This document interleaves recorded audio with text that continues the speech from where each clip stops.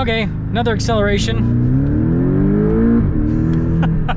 Hey everyone, it's Ben Hardy here, and in today's video, be reviewing a Porsche Boxster S. First and foremost, though, a huge shout out and thank you to the Land Rover here in Lehigh, Utah for giving me some time with this Boxster S. I'm going to include a link to their inventory in the description down below so you can check out what they have currently. And if you're looking for a new Jaguar or Land Rover, they sell them with no markup over MSRP, so they're definitely the store to go for when it comes to that product. And then also, on a side note, for 2023 with the Boxster, there are not really any major changes. They've basically subtracted some colors, added some new colors, and then they've made Apple CarPlay standard across the lineup. But other than that, it's pretty much the same as it's been for the last few years.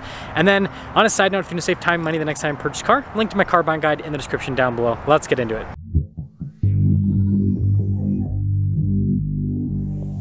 So I'm showing you guys the key fob because, well, we're starting with the front. It's always weird for me to review Porsches for the people that want me to say it that way because, well, obviously made a rear engine with most of them, and so yeah, it's just different for the walk around. Anyways, we've got the front here, which, as you can see, it's very practical, and that's one of the big benefits of buying a Porsche is the fact that, well, you've got some practical storage space up front, and it's also one of the benefits of having a mid-engine sports car.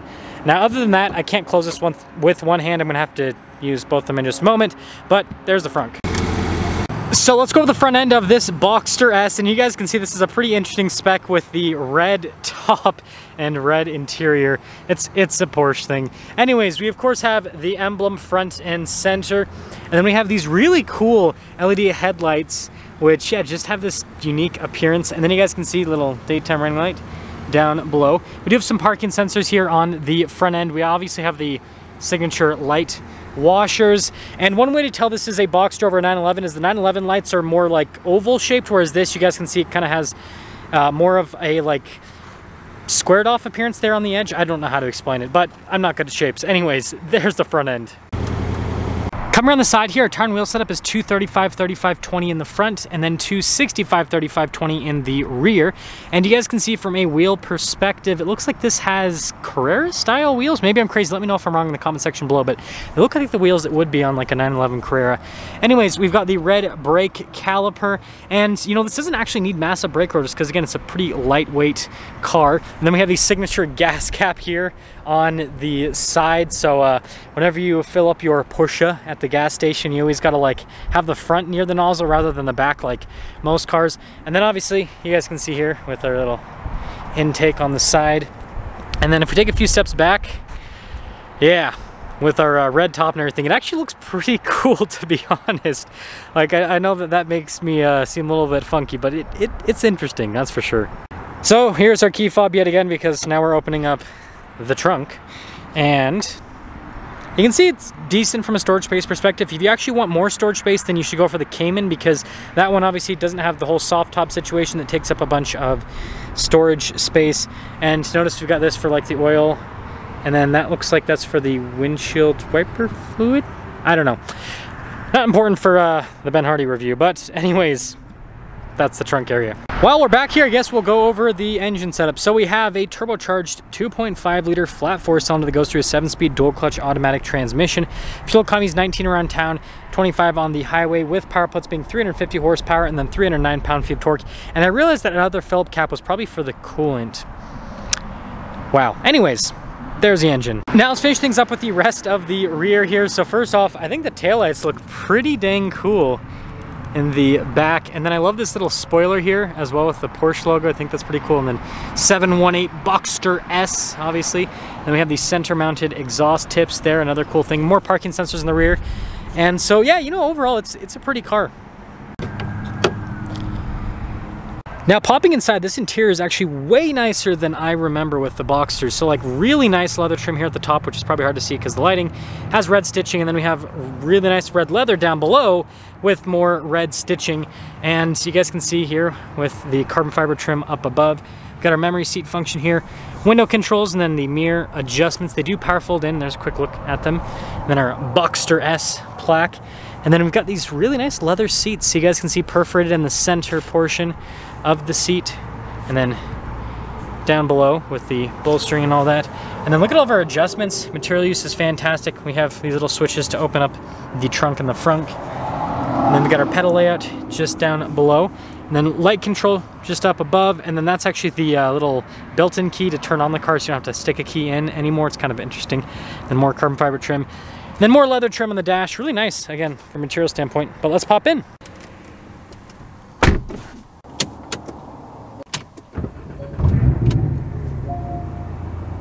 Now, before we go over the steering wheel setup, I want to quickly show you guys the door panel, since I wasn't able to show you guys a good view earlier. So here's kind of like your general view on the panel itself. Pretty cool with the material use and everything. But anyways, as for the steering wheel, really nice leather all around. You can see the paddle shifters here on the back of the steering wheel. And then we got some controls for like the radio, for example, and then controls for the center stack here on the other side, phone controls, like, you know, normal practical stuff built into the steering wheel itself.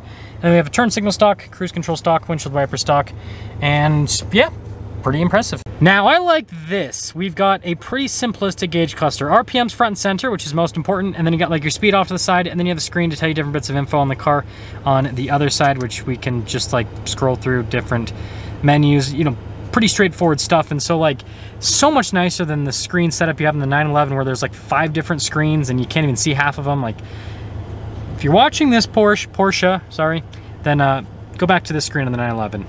Now here's the center infotainment screen. First off, if we pop it into reverse, we get a backup camera with trajectory lines that turn with the steering wheel, and then we got a little view of the Boxster because, well, parking sensors are a thing. And then as for the screen itself, I mean, response time with the screen is pretty solid.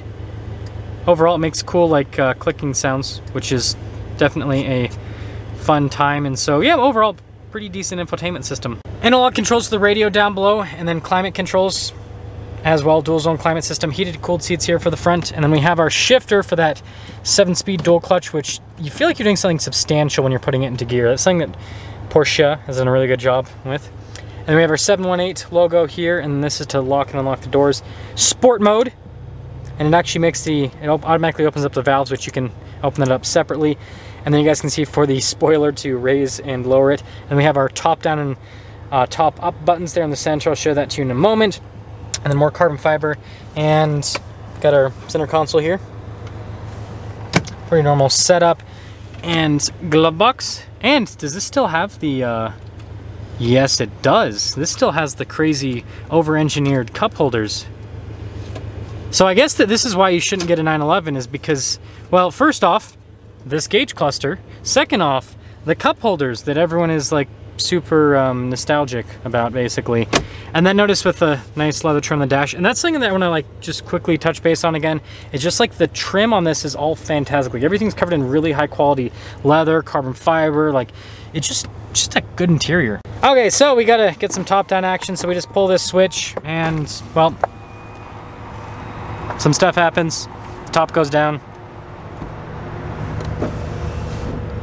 That was fast. That was honestly pretty dang fast. And well, show you guys. Here's what it looks like with the top down. Definitely looks a lot better with the top down, and it's kind of like a little red accent piece now. That's pretty cool.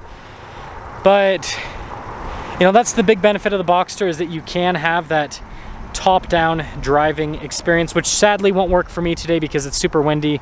But here's what it looks like. So here's our window sticker for the Boxster S, the original window sticker. And yes, those are Carrera S wheels. I guess I guessed properly. But man, these things have gotten pretty dang expensive, because after all options, $95,200 for a Boxster. That's crazy. But anyways, let's see if it drives like 95,000, I suppose.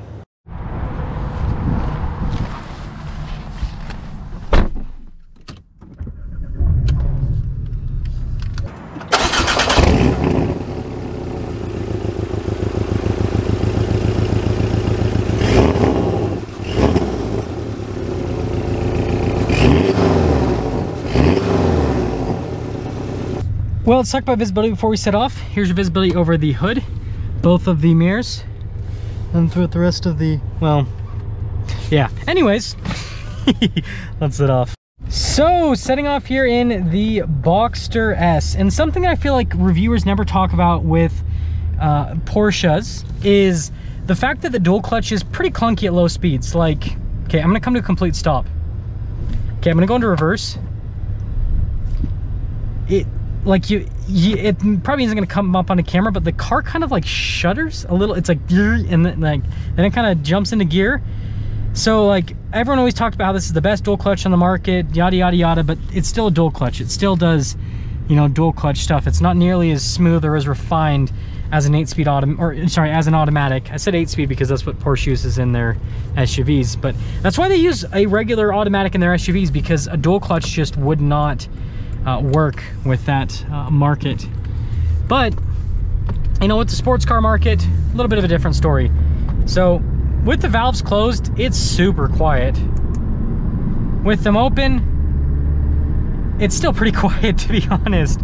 Maybe it's because I just drove a V8 F-Type before this, and that's why I feel like this is quiet, but you know, it is what it is. Ride quality is really good, actually. I'm pretty impressed. So I owned a 2006 Boxster S for, I don't know, I think like 6 to 8 months. I can't remember exactly how long I had it for, but it had a manual transmission.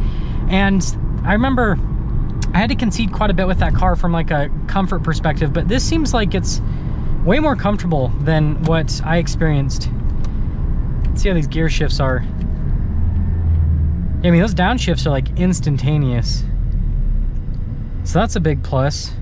And I mean, I do need to state the fact that like this is definitely a much better like setup than the what was it, the Tiptronic automatic that they used to have in the Boxsters. That thing was just atrocious. So like the dual clutch, although it's not the most refined transmission, you know, it's a big improvement, that is for sure. And you know, while we're kind of stuck here for a second, seriously, I'm so impressed with the interior. Like, I feel like, you know, the interior of my Boxster S was pretty good, but like this is on a whole nother level. Like, there's so much nice leather. The one thing I will say though about the leather in Porsches is they like stretch it like hardcore, because there's like no give in it whatsoever, which is kind of interesting.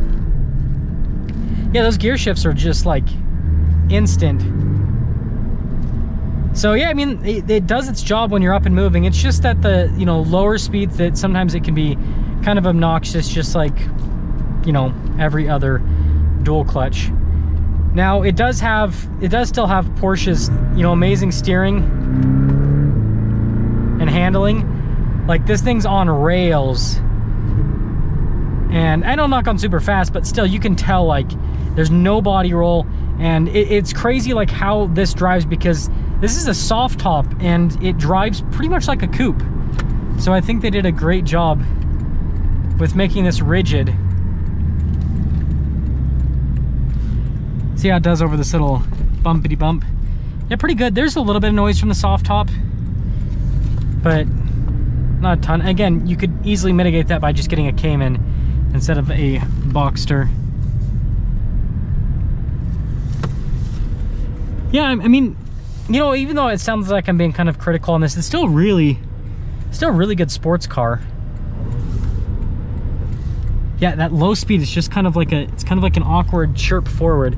But let's see how fast this thing is. That's pretty good. I mean, you always hear the saying there's like horsepower and then there's Porsche horsepower, and it's true. Like, this thing definitely kicks way above its weight. You can hear some turbo noises, so I mean, it seems like they kind of try to hide it, but also kind of not at the same time, because there's like a little bit of blow off. I will say though, this engine does not sound good at all compared to the flat six that used to be in the Boxster. Like, I remember with my Boxster, it was like I wanted to like rev it up to hear the engine, whereas this, it's like if I want to go fast, I'll rev it up, but like I don't like the sound. I wouldn't say that it sounds like a Subaru. I know there's some comments with this powertrain. It's not quite the same as a Subaru, but it just doesn't sound good. Okay, another acceleration. This thing's fast. This thing is like, this thing's quick, that's for sure. And again, it's so flat with the handling. So yeah, summing things up here with the Boxster S, I kind of have mixed feelings. I didn't even put it in the sport mode. Oh my goodness, let's see what it does like in sport mode. See if it's even better. Is there anyone behind me? No, there's no one behind me. Okay. Okay, it's even better in sport mode. Oh, and you get like popples. Okay, that's pretty fun. Yeah, still have mixed feelings. So like, I feel like the Boxster S still is a, you know, for a convertible, it's still a pretty good looking car. I do prefer the styling of the Cayman over the Boxster. The dual clutch is a huge improvement over the old automatic that the Boxster used to have. And it's for a dual clutch, it's really good. That being said though, I just don't know about this 4-cylinder. Like, it's really hard for me to get behind this because, like, I've driven, you know, I owned a Boxster for a while with a 6-cylinder. I've driven a couple Caymans with a 6-cylinder. I've driven a 911 GT3 RS, which obviously also has the flat 6. And like, I feel like that's what defines Porsche, is that flat 6. And so, yeah, does this have Porsche handling dynamics and looks and steering and responsiveness? Yes. And is this powertrain responsive? Yes. Like, you do still feel that it's turbocharged. There's no hiding that. Like, there's turbo lag and everything. Everything's there, but like the loss of the sound, it's, for me, this is just me personally, and you know, obviously the sales numbers don't support this because, you know, people still buy these, but for me, like, this is enough that I wouldn't buy this car personally. I would, like, because they do make like a 4.0 version of like the box. They obviously have like the Spider and then the Cayman GT4, but then they also have, like, you can get the 4.0 just in like a regular Cayman or Boxster. I would put myself on the list for one of those. I couldn't I just couldn't do this. Like, especially $95,000, and it's just, the sound is so underwhelming. Might as well be electric at this point with that sound, but let me know what you guys think. That's gonna sum things up for our video on this Boxster S. Again, a huge shout out and thank you to the Land Rover here in Lehigh, Utah for giving me some time with this Boxster S. Check out the inventory in the description down below. I'll see you.